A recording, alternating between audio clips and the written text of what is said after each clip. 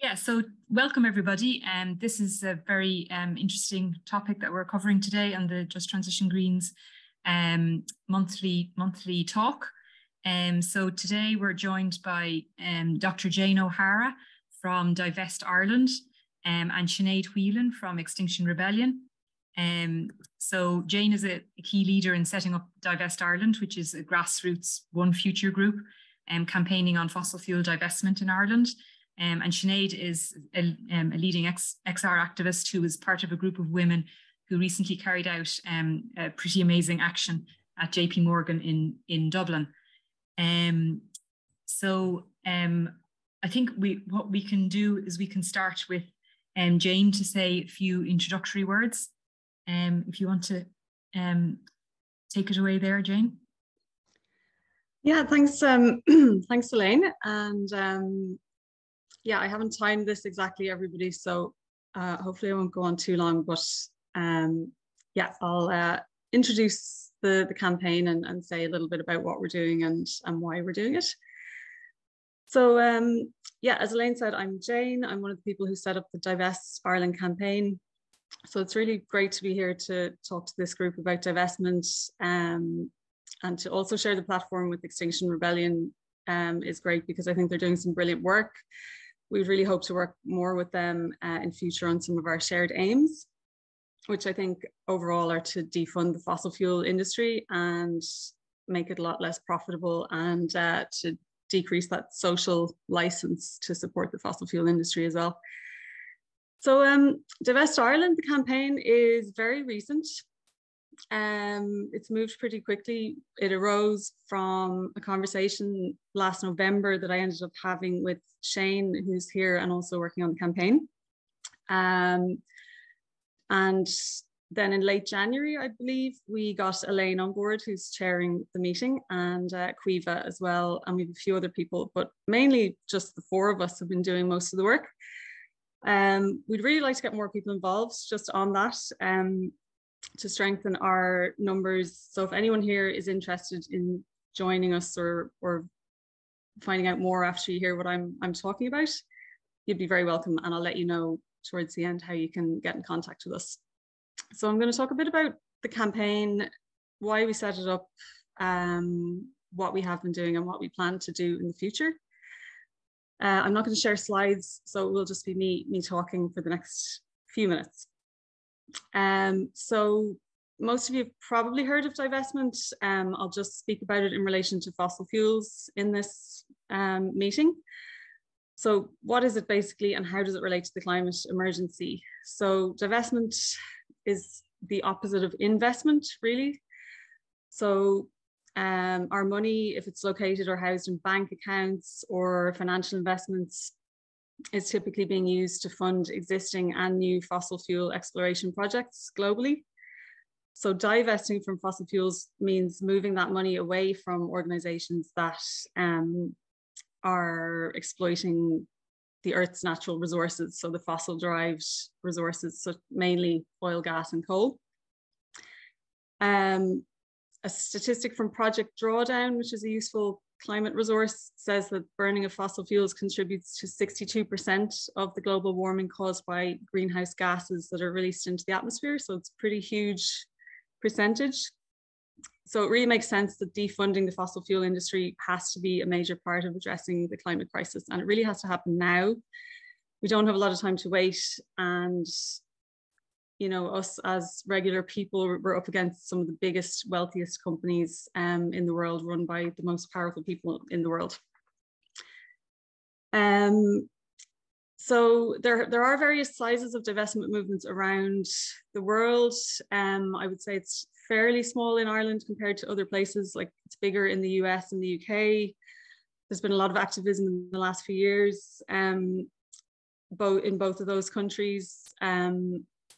So, and that's really a lot of it is based around just ordinary people like ourselves telling banks that they want to divest their funds and to demand change in this area.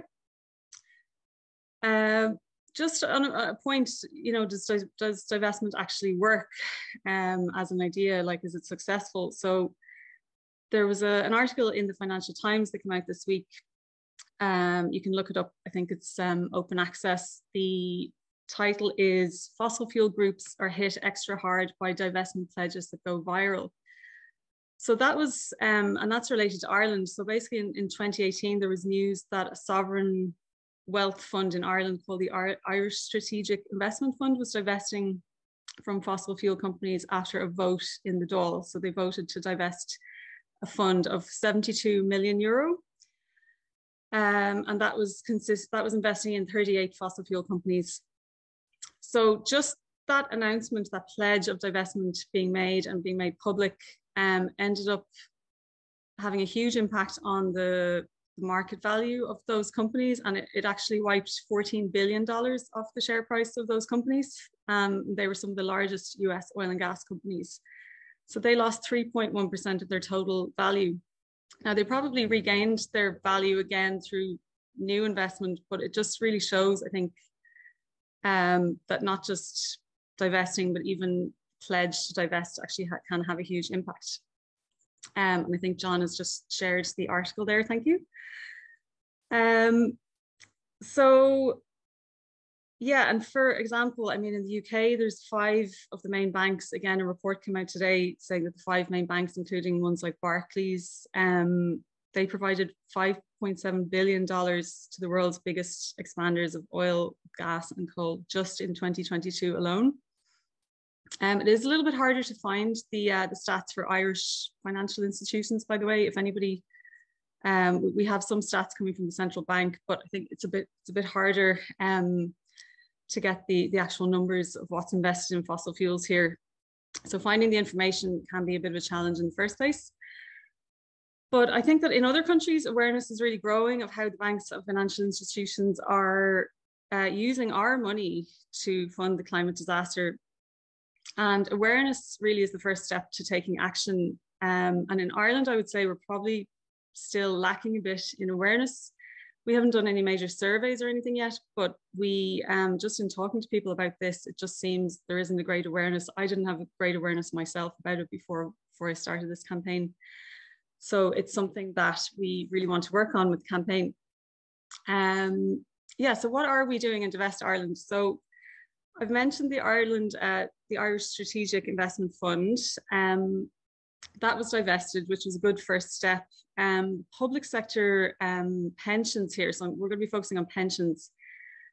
The public sector pensions in Ireland, at least since 2013, are in the single payer system, meaning that the people paying into pensions now, that money is going to people who are retiring now. And that's sort of a cyclical system, if you know what I mean. So that's not actually investing in the stock market at all. So we decided to focus our campaign on private pensions. So particularly company pension schemes where workers get pension contributions from their employer. So that's a huge section of the pensions market. We do know that about $60 trillion is invested in pensions globally.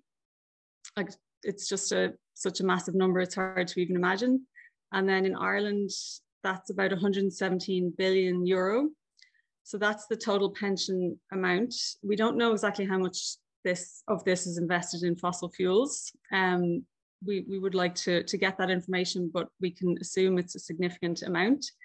So divesting would remove a lot of that source of funding for fossil fuels and actually signal, importantly as well, that investment in these companies is becoming more risky, and that investors would risk actually having stranded assets if they continue to invest in the companies. Another step then would be to divert some of those investments to more sustainable companies. There's something called ESG, environmental, social, and governance. So there are certain funds that are set up to be deliberately ethical and impactful and sustainable. Again, we don't think there's a lot of awareness on this issue. I sort of got interested in this. There's a group called Make My Money Matter in the UK.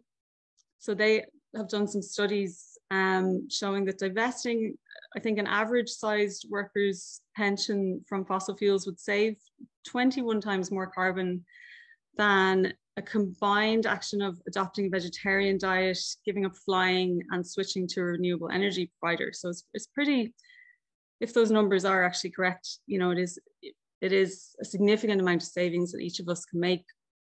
So, you know, in starting this campaign, we thought having that conversation with your pension provider, your employer, could be, it's a no-brainer in terms of making big carbon savings. So yeah, in our activities, we've kind of got two strategies, two kind of target groups, and one is just ordinary people who are pension holders, and the other is politicians. So just to talk about the pension holders first. So as I said, we're mainly focusing on employer-linked pension funds. So, you know, people who have their own private pension can also take action. They can go and talk to their pension provider. It's a bit easier for them. So if you're in a company and you might not get an option as to what pension fund you're paying into. It might be decided for you, especially in a big company. Everyone probably has to pay into the same fund. It's just easier for the company, and somebody like a financial head might make that decision.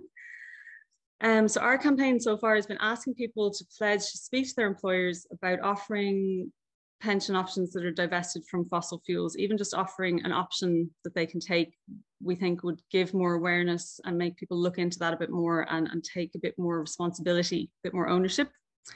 And then if they were to talk to colleagues as well about this, they could form groups where they could ask, you know, more people asking is always more powerful than just those isolated individuals. And then also trying to get people to talk to their pension providers about expanding the options available. I won't get into it too much. There wouldn't be as many green options in Ireland as we would like to have yet. So we set up a pledge. We based it around the 24th of March because in the UK, a group called UK Divest have been doing a huge amount of work, and they set up the 24th of March. They set it as a divestment day, so we thought we'd link in with that. We're really lucky to have support from Friends of the Earth in this, by the way. So Rosie Leonard in particular has been really good at, you know, she hosted the pledge for us on the Friends of the Earth website, and she's given us really good campaign advice, and a couple of the other people there have as well. So that experience has been really invaluable. We got about 50 people signing our pledge. We will be following up with them to see, you know, if they took action and how we can help them more and how we can get them more involved, because they obviously have some interest in the topic. But it's not a huge amount of people yet, but it is a start. But to really achieve change, as I'm sure you all know, we need political awareness and we need political action. That's how we're really going to change things. So on that, we have been engaging with politicians, including especially one Green Party TD, Mark O'Cahissy. So he's interested in this, and that's because of something called the auto enrollment pension scheme. So I don't know if too many of you will be aware of this. I'm just going to speak about it for a couple of minutes before I finish. So this is a pension scheme, as the name suggests. It's going to be introduced later in 2023, we think. So as the name suggests, it will mean that everyone is going to be automatically enrolled in pension scheme. That's not the case at the moment. You have to opt in, but it will be more of an opt-out rather than an opt-in. At the moment, we think about a third of workers don't have a pension. And earlier I mentioned the figure of 117 billion euro in pensions in Ireland. So that figure is going to increase a lot when that other 1/3 of workers are enrolled in pensions. So it's a huge amount of money. And there's no current requirement for any pension holders to be offered a divested or green or sustainable option.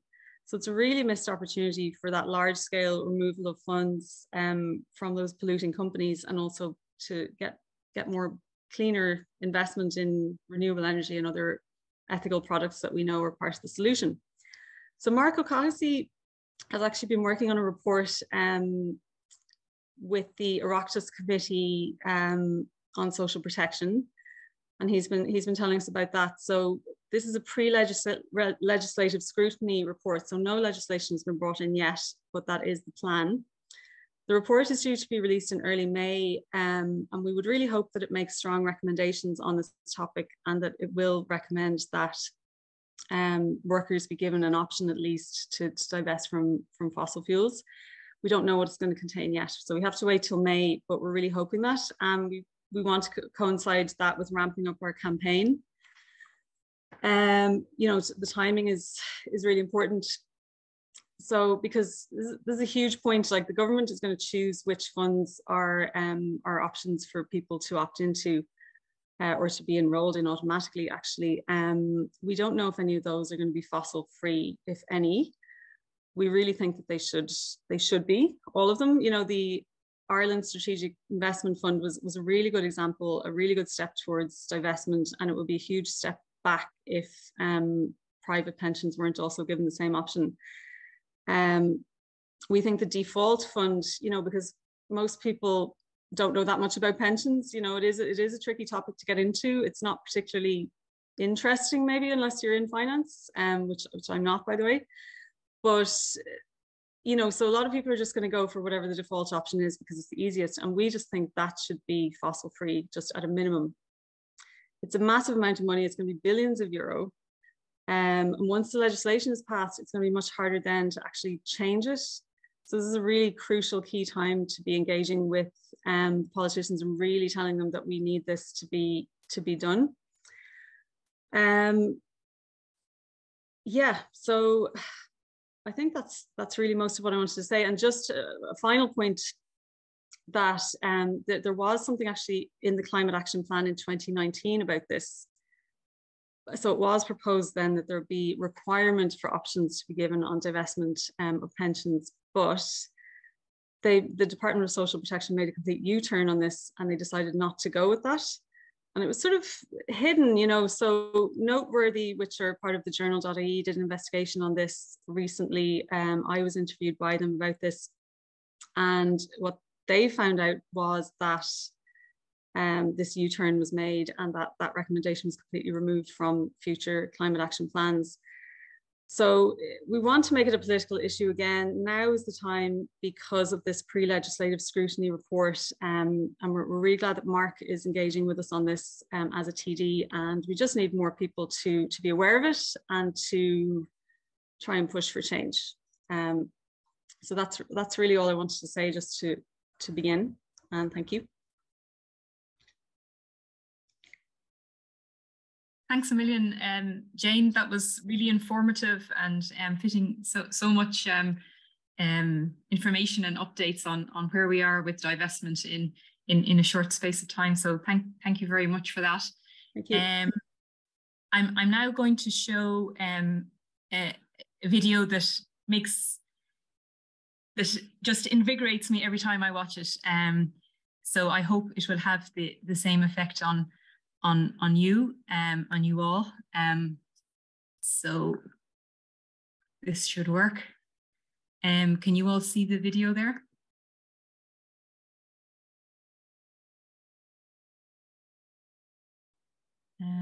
Yeah, I think so. Great.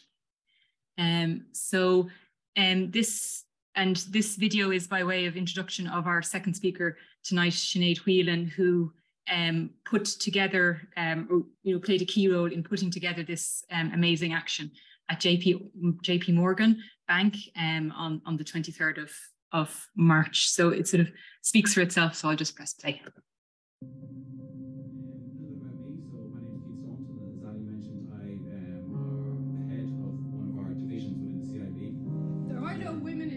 On a dead planet, JP Morgan is the world's largest banking investor in fossil fuels, and that's despite the UN having told us this month that that is a future incompatible with human survival. There's nothing feminist about destroying the planet. There's no human intent on a dead planet. Climate change amplifies gender inequality. Women already bear the greater burden from rising climate, from heat waves, drought, famine, sea level rise, and irreversible change. Solutions that are possible now will not be possible in future. We have a rapidly closing window of opportunity, and JP Morgan is closing that window. JP Morgan is saying that they're increasing their sustainability, that they're decreasing their reliance on fossil fuels, but it's not true. Last year you had massively increased fossil fuel investment. Don't listen to their greenwashing, everyone. Let's all work together on this. Climate justice is women's justice. JP Morgan, how can you say you care about women or equality when you are driving a climate crisis? Women are 14 times more likely to die in natural disasters than men. 80% of people who are displaced by climate change are women. That leads to violence, sexual violence and human trafficking. If you really cared about women's rights, you would divest from fossil fuels now. If you're considering coming to work for JP Morgan, please reconsider. Don't become part of the machinery that is funding climate chaos and driving the destruction of our planet. And for those of you working for JP Morgan, we urge you to please demand that JP Morgan divest from all fossil fuels. Let's join together and stand up as women to demand what is right and what is just for our world. Please. JP Morgan, pick a side. Divest now or eco side. JP Morgan, pick a side. Divest now or eco side. JP Morgan, pick a side. Divest now. Climate justice, women's rights, same struggle, same fight. Climate justice, women's rights, same struggle, same fight. Climate justice, women's rights, same struggle, same fight.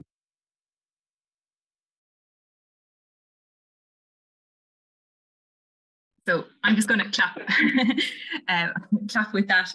I know probably most of you have your audio off, but yeah, just to express like appreciation for that very amazing action that Sineaid and her group, Angela and others did that day. So yeah, so without further ado, I'd like to pass the floor to Sineaid, who has some slides from Extinction Rebellion. Hi. Thanks so much, Elaine. Yeah, so that was me in the beginning of the video. So it kind of makes me cringe watching the video, but it was it was good. Yeah. Thanks so much, Jane, as well. That was a really interesting talk. Thank you.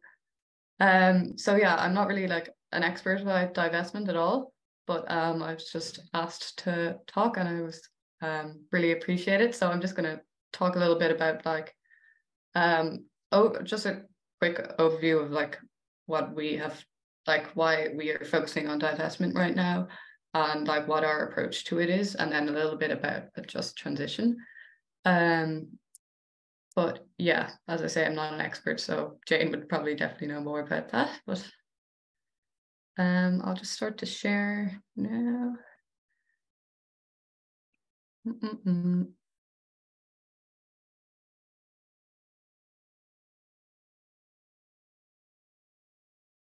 Okay, is that working? Yep. Perfect, thank you. So yeah, basically this is just a little graph showing the trajectory of global fossil fuel financing. So this is for the 60 largest banks in the world, of which JP Morgan is in. And as you can see, so I mean, it's gone up and then it went down, but it's still overall on an upward trend since the Paris Agreement. So it's about 4.6 trillion overall since then. And it's I got this source from Banking on Climate Chaos, the 2022 report. But today, actually, the 2023 report came out. So this is already out of date, but I made the slides before I knew that. But I think now it's 5.5 trillion since the Paris Agreement. And it's not showing any sign really of slowing down overall. There's still it's still more than it was the year after they signed the Paris Agreement. And then this is just a little graph of the major banks who are financing it, and JP Morgan is the largest by far, by a third. It's been the largest every year since the Paris Agreement, and it is the biggest investor in all the fossil fuel companies that are expanding. And I won't like go into all the metrics, but like they're the worst on pretty much everyone, like fracked gas, Arctic gas, Amazon oil, sand, tar sand oil, and also they're also involved in a couple of projects which are violating Indigenous rights, such as a fossil fuel project in Australia. So yeah, pretty much a terrible company, one of the worst ones, the worst one for fossil fuel financing, the worst bank. And they last year was kind of the year of greenwashing for banks when they no, it was 2021, sorry, is when they all it was led by the UN. They set up this thing called the Net Zero Banking Alliance, which was 44 out of these 60 banks, the biggest in the world, joined it. And it was about reaching net zero by 2050. But of course, I mean, net zero doesn't mean an overall reduction in emissions, first of all. And also, I mean, the many of the metrics don't include the actual burning of the fossil fuels in their, like the banks don't include that in their metrics. But yeah, overall anyway, the JP Morgan has increased by 10 billion from 2020 to 2021. So they're still increasing it, despite having a lot on their website all about the sustainability. And they do have a target of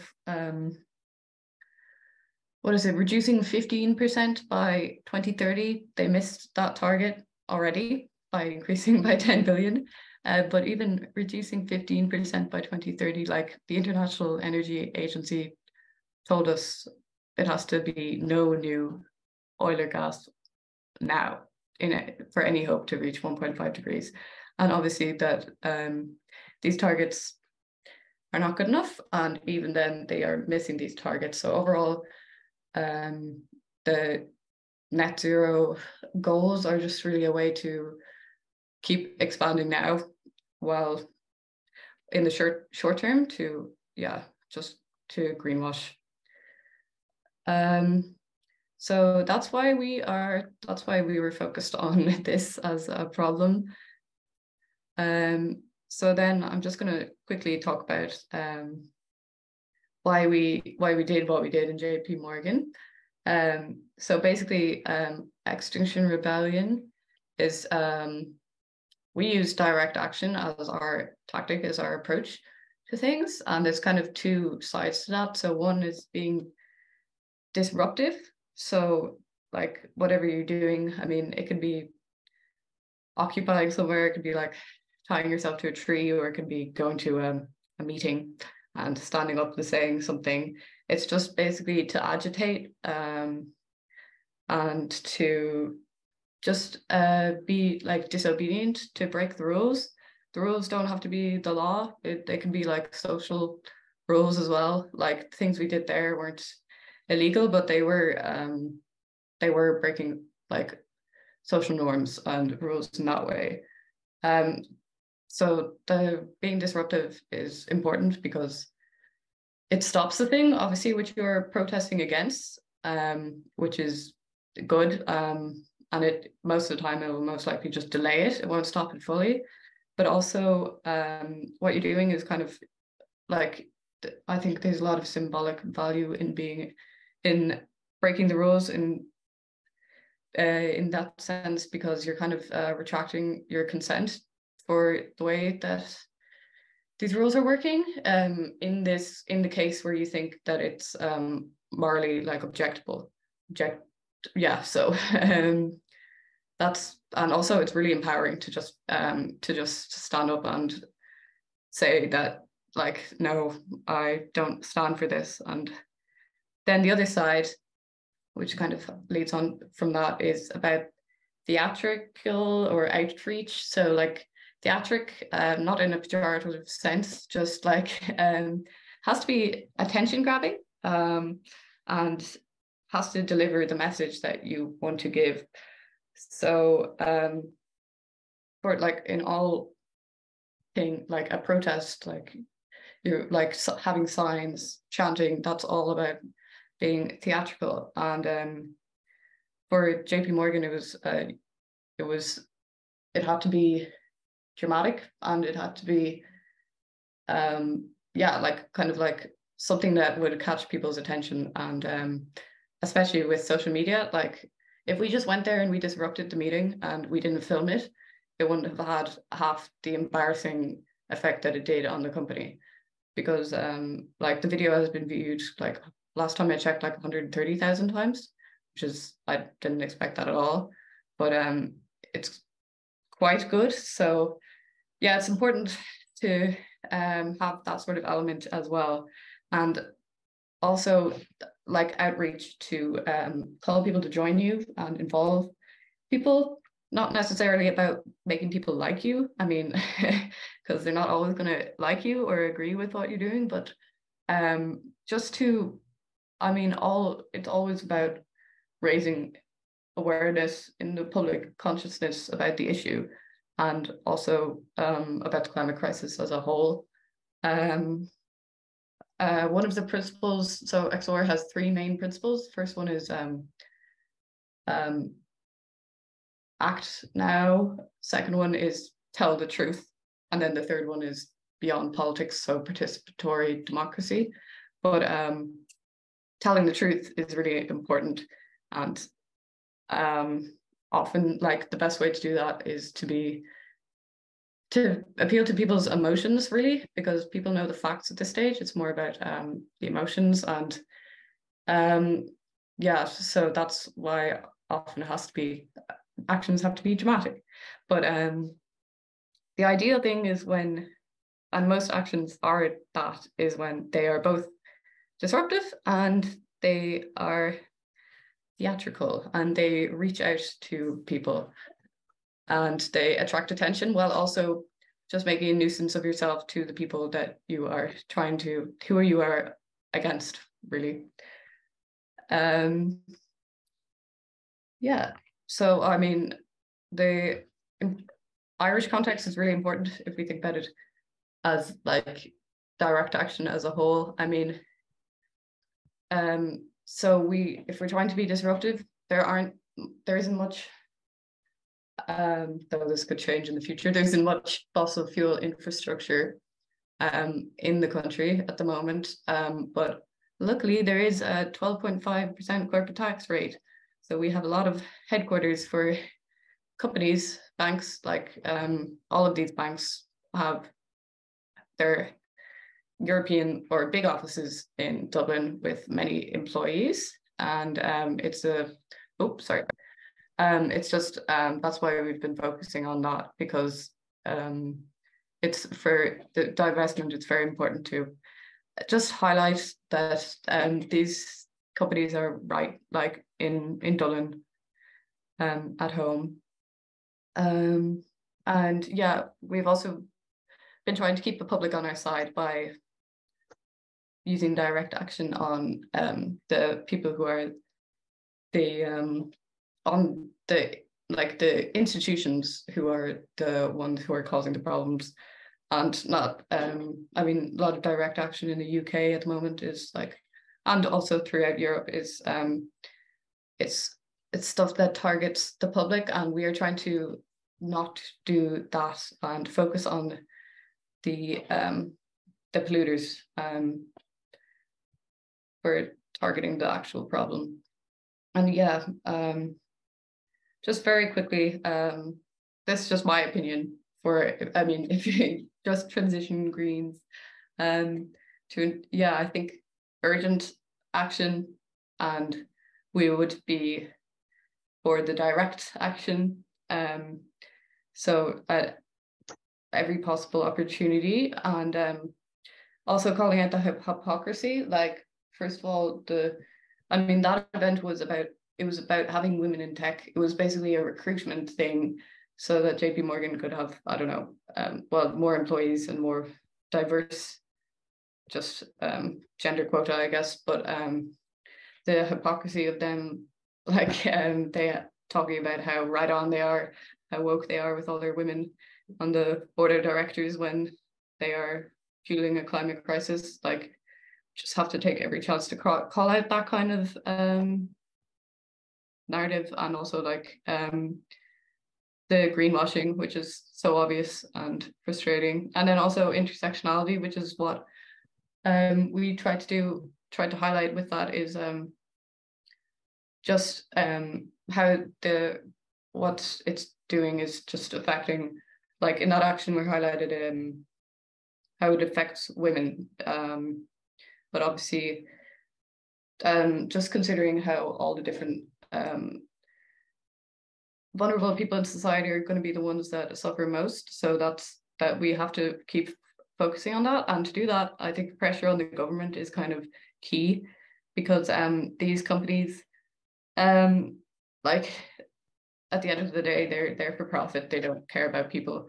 So I think that while we target these companies, we also have to make sure that we are simultaneously asking the government to do their part to ensure that they just can't, that we first of all don't let them externalize all the misery that they are causing, and also keep all the profits at least. So that's basically what I have to say. Thanks. And yeah, if you want to ask questions, I may not know the answer, but keep if you want to ask hard ones, please do. Thank you. Thanks a million, Sineaid. That was really insightful, and yeah, it was really great to hear about or to see the action itself, and also hear about how these techniques can work to raise the profile of these very important issues. I'm going to use my privilege as chair to ask one or two questions myself, and then hand it over to the floor as well. If people also want to type questions into the chat, you're welcome to do that, and hopefully we'll get to them. I just wanted to ask a little bit more about greenwashing. I mean, you both mentioned about greenwashing. Like I know there's been a lot of, at EU level, there's been this whole thing about the taxonomy of investment, where how you're able to classify investments as, you know, light green and dark green and all of this, depending on how green it is. But you know, the controversy that's gone into that, where fossil gas has been allowed to qualify as a green investment, and many of the investment funds that are being classified as green, including being classified by the EU as officially green. So they're not just calling themselves green, but they're actually being classified in official documents, government documents, as green, are actually invested in fossil fuels. And you know, as an individual pension holder, you know, you might think, oh, let me make a responsible choice here and try and put my pension in a green investment fund, but then that may well be a sort of a greenwashed investment fund. And then I suppose Sineaid also mentioned about the greenwashing, where they don't count the, so JP Morgan maybe counts as its emissions, it's like the emissions of the buildings that it has its offices in, rather than the emissions of all of the oil and gas that it's extracted out of the ground, and it's sent around the world, and then its emissions, the emissions of when those are actually burnt, are not actually counted. Oh, that's not JP Morgan's emissions, that's somebody else's emissions, you know, like, so the greenwashing that goes on, and you know, the sort of the hyperbole, I suppose, and greenwashing that's on many of the websites, and also the history of the companies, you know, lying to us over the decades, lying to us and trying to lie about climate science and cover it up. So yeah, I just wanted to maybe ask maybe both of you, Jane and Sineaid, you know, a bit more about like how you see greenwashing. How can we make sure that we don't fall for the greenwashing, I suppose, is the question. And how, yeah, that's the question. I could maybe just start by saying,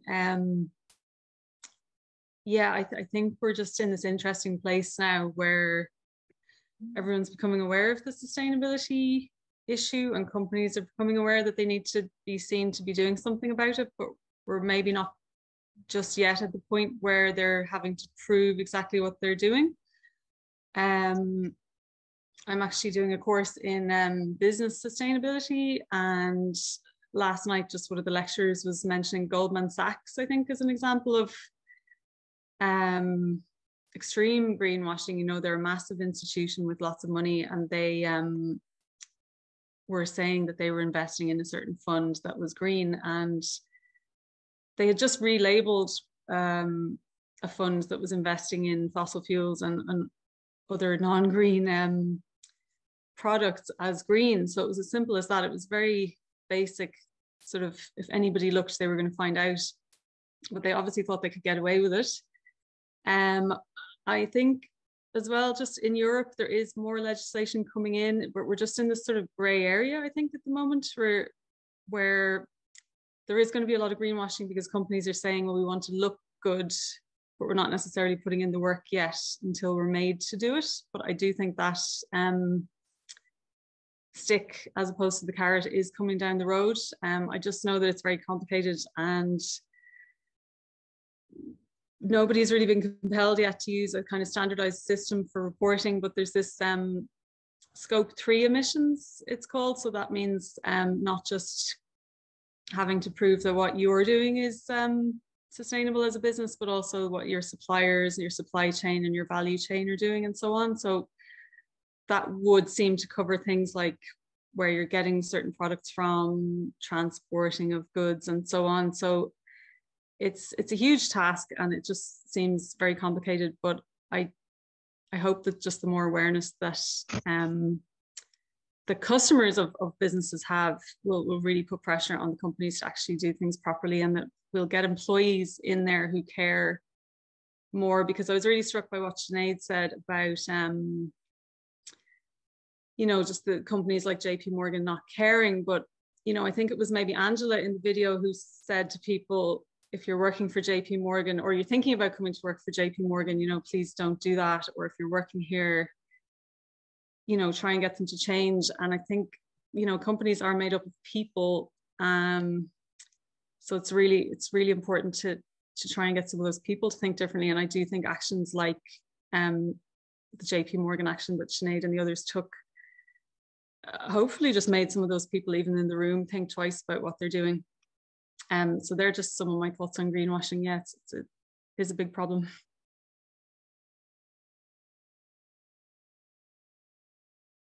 Thanks, Jane. Any thoughts on greenwashing, Sineaid, and how we can not fall for it? Yeah, I mean, I guess, yeah, that's all very true, and hopefully more legislative stuff comes in soon. Honestly, I'm just of a cynical view, like, just don't trust anything that you hear, to be honest, unless you put in like a lot of research. There is good resources out there, the banking on climate chaos being one of them, to find out. It shouldn't be this much onus on the individual to find out where they are investing. And it's incredibly difficult sometimes to, it shouldn't be this difficult, and it shouldn't be people's responsibility to find out whether they're are investing unknowingly in fossil fuels. So I would just, I would hopefully just, if we put enough pressure on the government and also at international level, hopefully that they can put in appropriate guidelines in place and restrictions on what they can say and what they can't say. Thanks, Sineaid. Yeah, does anybody on the floor want to raise a question?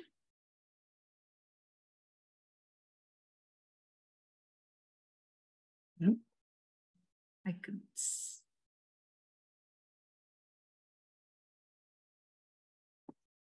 can see Honore. If you want to just unmute yourself and say your question verbally that you've typed in.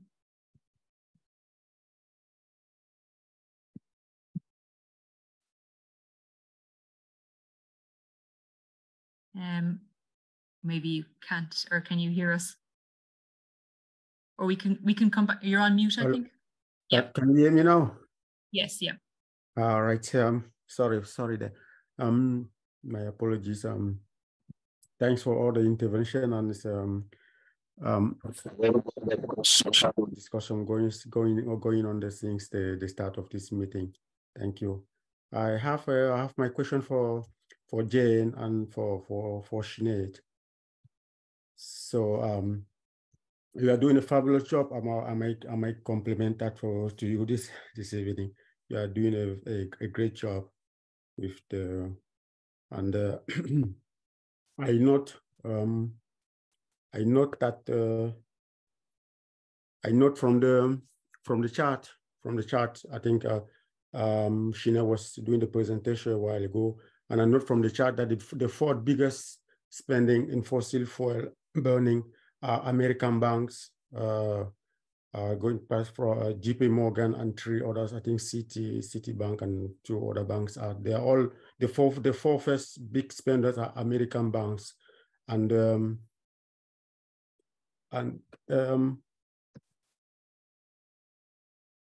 seconds. So,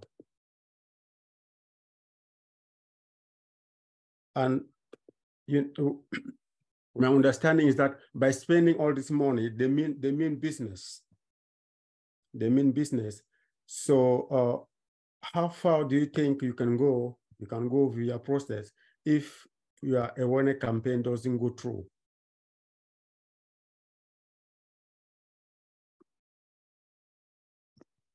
Thanks, Honoris. Yeah, I suppose about the effectiveness of, are we going to change the minds of people in these banks? I guess is the issue, and which actually also, Honore, links with another question that Ben Freeman asked in advance of the which is also about the workers. The workers of these banks, which I suppose could be workers at every level, from the CEO to sort of professionals to people who who do maybe quite poorly paid jobs in these organizations. Like what's our message to people who work there? And I suppose it was Angela raised it very well in the video. But can we really change them, or should they just be like abolished and start again? Is there any scope for these types of banks to actually change, or should we give up on them and they should be basically abolished and new institutions established?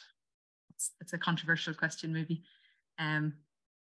So I hope I'm sort of paraphrasing that okay, Honore, but I suppose it's about, they're big businesses. They want to do business. So how can will they change actually? I'll say, well, first of all, on the employees, I think it's of course, employees are really valuable at getting people to, at getting change, and also talking to people who were, like, when we were doing the thing at JP Morgan, someone heard some of the people there talking, and they were talking like, I didn't know that, and I think that we did make them think twice about working there. And I think that we also, like, it's important to raise these things. I don't think that the employees are bad people just because they work there, and they can be valuable in changing that. But are we going to be able to make them change? Like, I think we're kind of like, it's a crunch time. Like, things are just at a point now where either it has to change or it's just going to get drastically worse. So it may not change soon, but there is a role for them to play where they can make the world, with all that money, they could put it towards investing in renewables and the right thing to do. I think that, I mean, I don't see that it's a campaign that we could give up on really, because it is life or death for a lot of people in the world. And it's not about, I think eventually either they're going to have to divest. And I think hopefully, I mean, lots of movements have done things that seemed impossible, and we're coming up against a big force, but I think, it can be done. Thanks, Sineaid. Anthony, was your hand up there?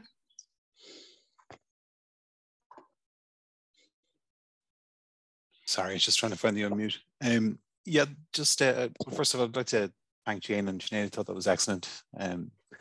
Just coming back to that pension, related to that auto-enrollment, the potential of an auto-enrollment pension in Ireland to mirror the UK, I think it's essential that we have that baseline of any pension funds that are subsidised by the state should be divested as a baseline. The problem we're going to have is, well, how do we measure that? What's the legislative basis of a divested fund? That's the key thing. And even more broadly, beyond auto-enrollment, the fact that we subsidise all pension funds by the virtue of the tax benefit of all pensions. If we're serious about this, we would have some sort of a timeline for reducing that tax benefit for all pensions unless divested. But it comes back to that central point of how do we measure a divested fund? That's what we need to tackle. Thanks for that comment, Anthony. That's very useful. That, like, I suppose as a very basic thing, we should have the option to taking pensions out of fossil fuels, but really there should be no public money going into funds that are invested in fossil fuels, whether that's via tax breaks to private pension schemes or via the auto-enrollment scheme. There really should be no public money going into any fund that's invested in fossil fuels. So that's sort of really the goal, and then but at least having the options there to divest your own individual fund is sort of like a little maybe first step in the right direction, but it's really only a minor step in some ways. Rory, you have your hand up there. Yeah, I just wanted to, thank you both for a very interesting discussion. And I mean, look, the power of the fossil fuel industries is immense. And I think, I've begun promoting HBO fuel, which is a hydrated vegetable fuel oil, and I'm trying to encourage people to actively use that in their vehicles. And I think by personally making changes ourselves, we can reduce the use of fossil fuels in industry and and I'm seeing changes in that in my local oil companies and stuff being readily keen to supply alternative options to customers for their fuel, and seeking the alternative. So I think there's a slowly revolving change on the ground for people want to make a difference, and I think that's very encouraging from a green perspective, and certainly I'm happily running a vehicle on HBO for the last 6 months, and it's very happy on it. So I'm encouraged. I'm just saying that, the alternatives are there, and I think if we as customers dependent on fossil fuels can move away from it, and that market opens up. And I, certainly industries I know of are running their vehicles on hydrogen and HVO fuels. And I'm just wondering what your thoughts are on that. Are you encouraging that development? I think it's a positive thing. So yeah, that's it really. Yeah. Thanks, Rory. Yeah, certainly the alternatives are important, but also sometimes we can, if we focus on the alternatives but not on removing the fossil fuels, and then you can get a situation where the alternatives are growing but the fossil fuels are also growing, So how I suppose it's like, yes, we need alternatives, but we also need to get rid of the fossil fuels as well. So that will be my view. We're coming up on time now, so I want to wrap it up. There's been a few comments there, so I want to leave the last words to maybe to Jane and Sineaid, to sort of maybe just wrap up with just a few words about what drives you, I suppose. What drives you, why, you know, your passion for this divestment movement, and yeah, just to wrap up on that. I don't know who wants to go first and second on that to wrap up. Sure, I can go first. Yeah, it's hard to say. Like, as I said before I started this, I wasn't particularly interested in finance or pensions or anything. It's not a very sexy kind of topic, you know. But I think I listened to a podcast about it, and it just really put in perspective what a big amount of money this is, and how each of us are just contributing to it by just doing our regular banking. We're not even really thinking about it day-to-day, banking, pensions, investments, and so on. It was just a bit of a light bulb moment for me, and I think it has been for other people that I've spoken to about it since then. But yeah, driving me on it, I suppose, is just the real feeling that we have this moment now to take action. It is going to be too late at some point, and I think that's maybe what some people haven't grasped yet. But you sort of have to want to understand that. I do think still maybe a lot of people are keeping their head in the sand about it, maybe because of fear, and they're not sure what they can do. But like any, you know, there've been a lot of campaigns in Ireland recently that have worked really well through the power of people, sort of the marriage referendum, and Repeal the Eighth was another one. And I think we need something similar for climate. Like, it's a bit dispersed still. We have lots of different people doing different things.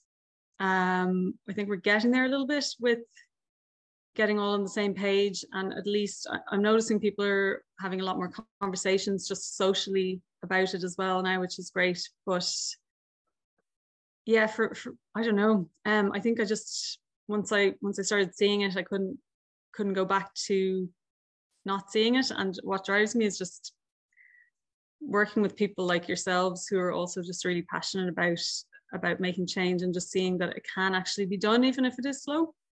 Yeah, so that's really what I think about that. Thanks, Jane. Sineaid, some final words from you on what drive? Yeah, I guess just empathy, I guess, and just just a realization, which is hard to do, that of how bad it is, unless I do something in the next few years. That's probably it. And the wanting to feel like I have a choice over my own future, like if I don't, like, yeah, just taking like back what's like what should be entitled to, which is a livable future. So yeah, that's really it. I feel like I have to act, and I will regret it if I don't do it when I'm older. So yeah, and I also just it's good to be surrounded by people who also like yourselves, who also care about these type of things. So thank you so much. And if you want to learn more about Extinction Rebellion, you can follow us online and come to an event and see what we're about and join us if you want. Thanks so much. Can I just say as well, I've seen the video before, but it was great watching it again, and I'm just really inspired by what you guys did, because I would feel it would be hard to do something like that. I know how you'd sort of feel very uncomfortable, and you know, you could see in the video, some people were just sort of looking at you with a weird look, and you just feel sort of, you don't want to feel socially sort of outcast, but, you know, seeing you guys do that made me feel more like maybe I could do something like that as well. And I'm sure it did for other people in the room and other people who saw the video, like thousands and thousands of people. So it's just so good. And as you said, you didn't do anything particularly, you didn't do anything harmful, you just spoke the truth. So just really, really well done. Thank you. Yeah, I mean, it's like that one, it was extremely scary. I was scared. But yeah, it's really empowering to do. So it makes you feel good, and I would recommend. It's very easy to do. Great. Yep. Yeah, maybe I will. you could hear the sort of nervousness in some of the voices, sort of nervousness, but a need to tell the truth, despite it being difficult in such a context to tell the truth in a sort of a probably hostile sort of environment. So amazing courage, and very inspiring. So we need to wrap it up there. So I'd really like to thank Sineaid and Jane for such insightful talk today. It's been really inspiring, and I hope everybody can follow up. Please follow Divest Ireland. Look up Divest Ireland and follow, and also look up Extinction Rebellion and follow, and see how you can get involved. We all have a role. We don't know. You don't always know what your role is, but we all have a role in this somehow. So thanks very much, everybody, for joining, and hopefully see you at the next Just Transition Greens talk. Thank you so much. Thanks, everyone. Thanks for chairing, Elaine. It was great. Thanks.